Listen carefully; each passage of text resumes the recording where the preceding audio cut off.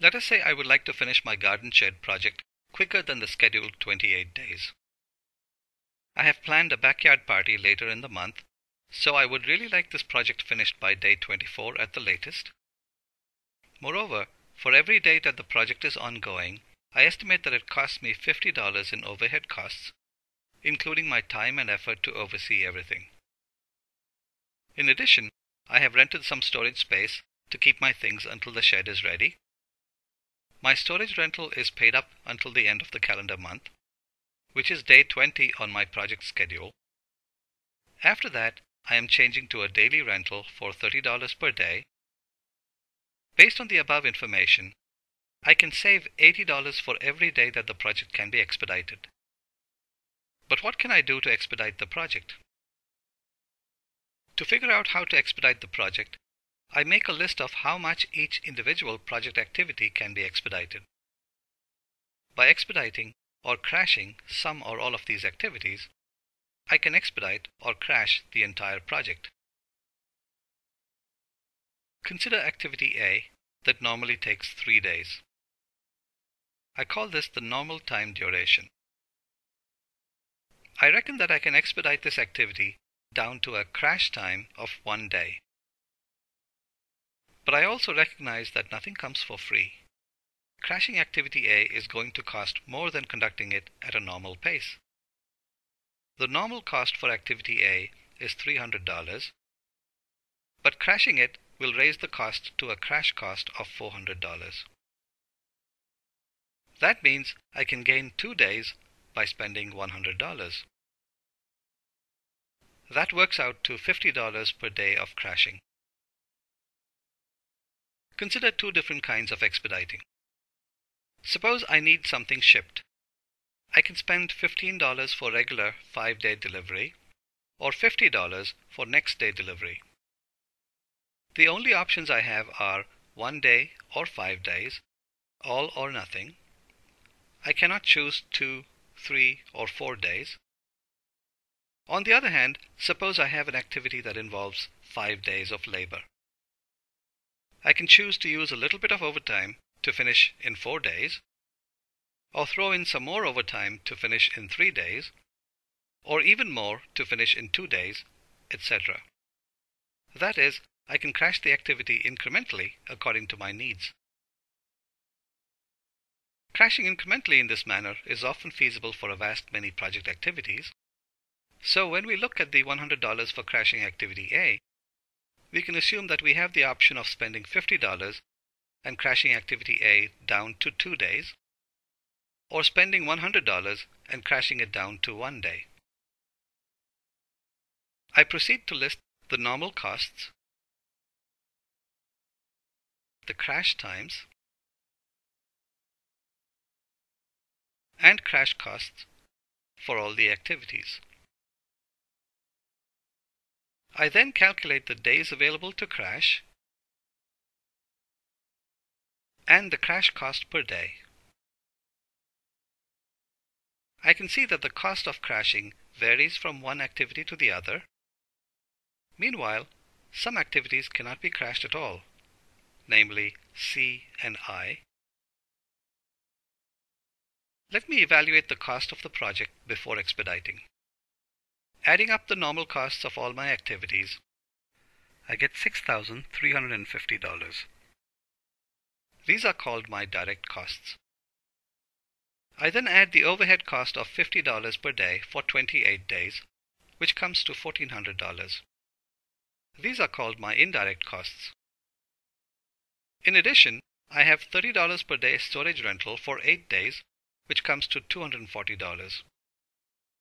These costs are equivalent to penalty costs that may be applied by a client if a project exceeds a certain deadline. My total project cost for the normal schedule of 28 days is $79.90.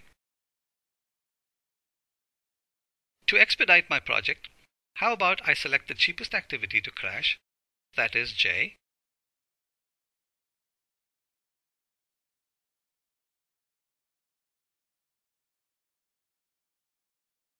Unfortunately, J is not on my critical path, so crashing it will only add to the slack but will not crash the project.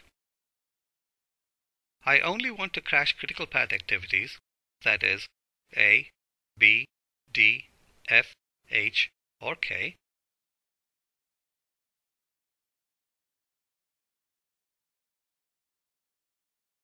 The cheapest of these to crash is D, so I pick that. Most of the activities on the critical path cost more than the $80 per day that I stand to gain by expediting the project. So only activities A and D are worth crashing in order to save on the project costs. However, the reason I might still want to crash the other activities is to finish within the 24 days required for my backyard party.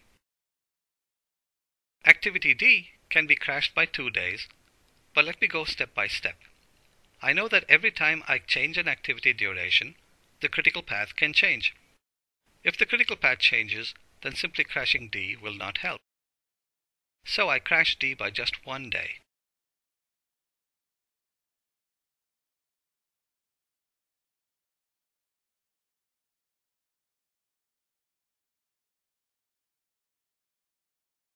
Bringing D down to 3 days brings my project duration down to 27 days.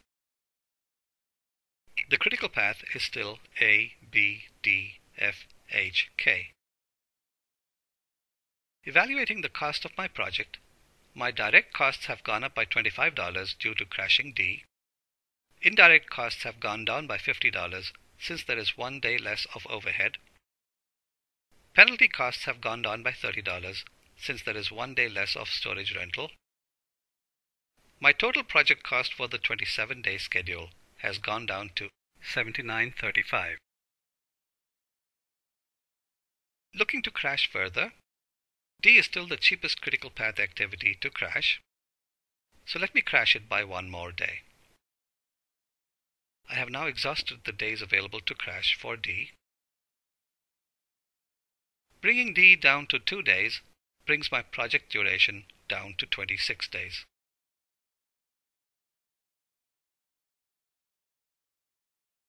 However, as we can see here, there are now 2 critical paths, A, B, D, F, H, K, and A, B, E, F, H, K, each one at 26 days. If I want to crash the project further, I will have to crash both critical paths. Evaluating the cost of my project, my direct costs have gone up by another $25 due to crashing D. Indirect costs have gone down by another $50 since there is 1 day less of overhead. Penalty costs have gone down by another $30 since there is 1 day less of storage rental. My total project cost for the 26-day schedule has gone down to $78.80. Looking to crash further, an easy way to crash both paths is to crash an activity that is common to both. Activities A, B, F, H, and K fit the bill. Of these, A is the cheapest, so let me crash that by 1 day. Bringing A down to 2 days cuts down a number of my paths, including the critical paths.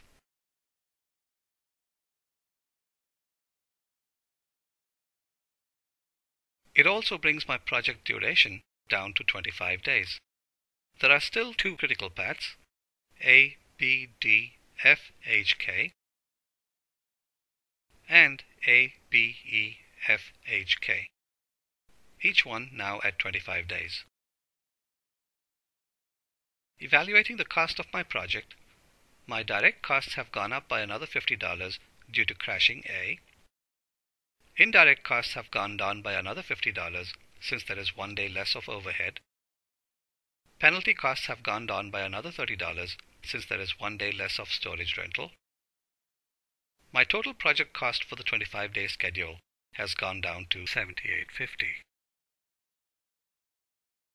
Once again, crashing A is the cheapest way to crash all critical paths. So let me crash it by 1 more day. I have now exhausted the days available to crash for A. Bringing A down to 1 day cuts down a number of my paths, including the critical paths. It also brings my project duration down to 24 days. There are still 2 critical paths, A, B, D, F, H, K, and A, B, E, F, H, K, each one now at 24 days. Evaluating the cost of my project, my direct costs have gone up by another $50 due to crashing A. Indirect costs have gone down by another $50 since there is 1 day less of overhead. Penalty costs have gone down by another $30 since there is 1 day less of storage rental. My total project cost for the 24-day schedule has gone down to $78.20. I have crashed my project down to 24 days, so my backyard party is good to go. But every further day of crashing will still save me $80 in overhead and storage costs. Having exhausted the days available to crash for both activities A and D, I will have to spend more than $80 to crash all critical paths. So I stop crashing my project. My lowest cost schedule is one that finishes in 24 days. Note here that since I can still crash the project further, the 24-day schedule is not this shortest duration schedule.